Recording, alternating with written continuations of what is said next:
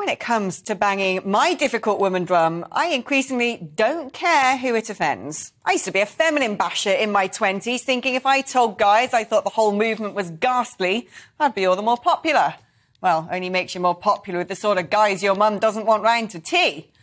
But there's an equally awful other force too, the modern-day metro male feminist. Can't we all just agree men and women are rarely equal, and a lot of the stuff throughout history that recognised these biological differences was actually good? It's time for the Alex Agenda.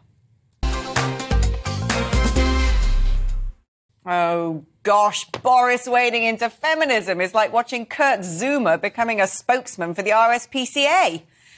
The father of Lord knows how many love children, who changes his mistress more often than most of us get a haircut, even used that horrific phrase, toxic masculinity, claiming Putin wouldn't have waged a macho war if he was a fine and gentle filly.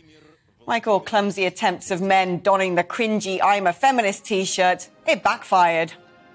Surely the Queen of the British Iceni Boudica might have something to say about his Edwardian opinions, or Elizabeth I with her heart and stomach of a king. Even his heroine, Margaret Thatcher, would be right to roll her eyes. But not all women leaders are the good uns either. Bloody Mary I went about burning people at the stake, essentially committing mass genocide, something once lefty pin-up Aung San Suu Kyi might know a bit about.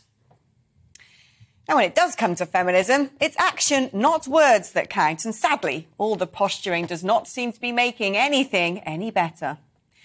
The horrific murder of Zara Alina, repeatedly beaten around the head by a stranger, is yet another incidence of a woman in London being savagely attacked by a man. And before I hear the wails of "but men are often the victims of violent crimes," this is a different sort of gruesome attack that leaves all women scared and vulnerable just going about their business. And it's time, I think, policy reflected that. Look, streets are never going to be safe, and so late-night transport should be offered at reduced fares to women. I don't care if it sounds old-fashioned, and I don't care if it's not politically correct. What I care about is if it keeps women safe.